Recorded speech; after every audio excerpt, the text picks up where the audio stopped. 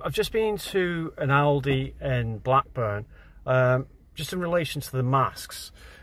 Seems to be a lot of fear again now with which happened at the start of the lockdown in March. Like, you sort of feel the atmosphere of fear in there. I spoke to two members of staff wearing masks and both were distressed. One was really sort of uppity with me when I was asking where the cucumbers were. I couldn't understand what his response was. So he made a sarcastic comment. So I started asking him about the mask that he was wearing.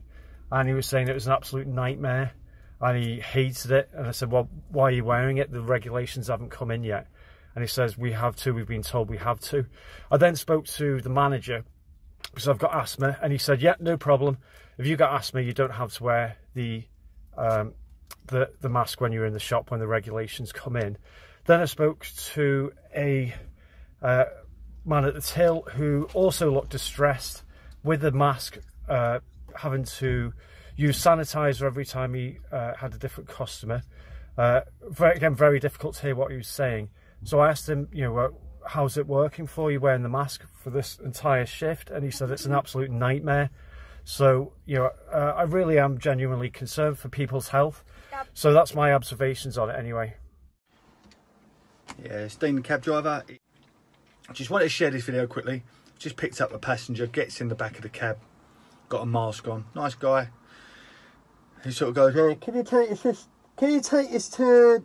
I couldn't hear a word he was saying, so I said, you have to speak up a little bit. He wanted to go to Oxford Circus. When we got there, he said, he tried to tell me something else. Can you turn left here, drop me on the right? I couldn't quite hear him. I said, got having a chat very quickly as he got out and was paying. Very nice guy. Said, I've got to wear this. This is what the company have asked me to wear. And I told him my views, but not to be overpowering. Hopefully this doesn't come across overpowering. I respect the views and I respect others. I respect human beings. I care about human beings. And all I said to him, I said, I'm an ex-fitness instructor.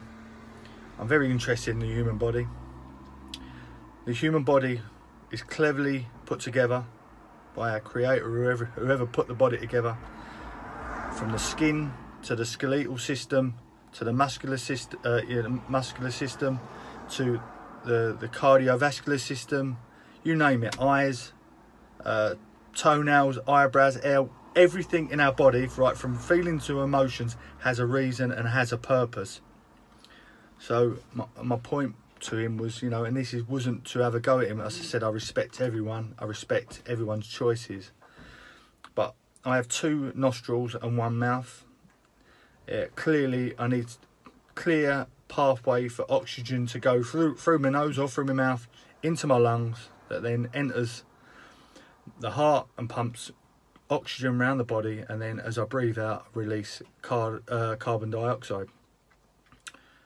I truly believe as soon as we do that and I'm breathing against a barrier, I'm breathing probably shit air back in. The human body is more resilient than we realise, more resilient than the media or governments or Bill Gates is giving us. It's more resilient. It's a fucking, excuse my French, it's a clever piece of work. It's a piece of art. It's cleverly put together. And we have to give ourselves as human beings more credit.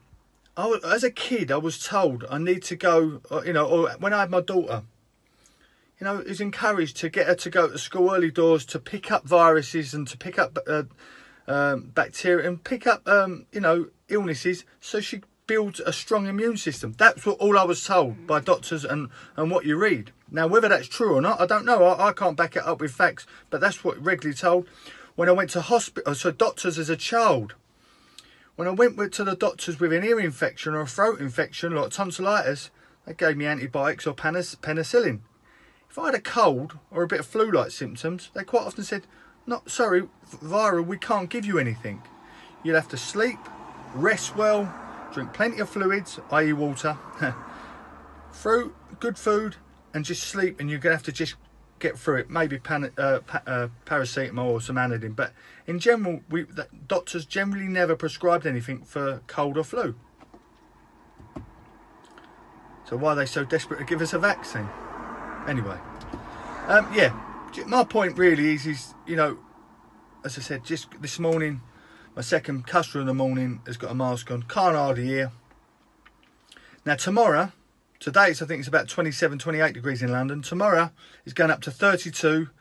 Same as Thursday, same as Friday. 32 to 40, 34 degrees, which is about 95 to 100 degrees. What's it going to be like down on the tube when the police are standing there making sure that you've got a face mask on? Do not be surprised tomorrow people collapsing on the tube or down underground because they've got a mask on and they can't breathe properly.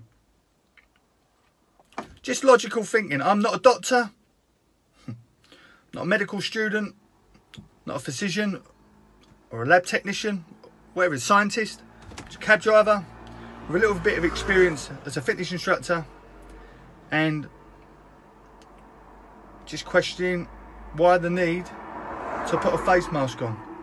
As I say, us human beings, the human body is very sophisticated, well oiled, well manufactured, well put together. Whoever created it, well done.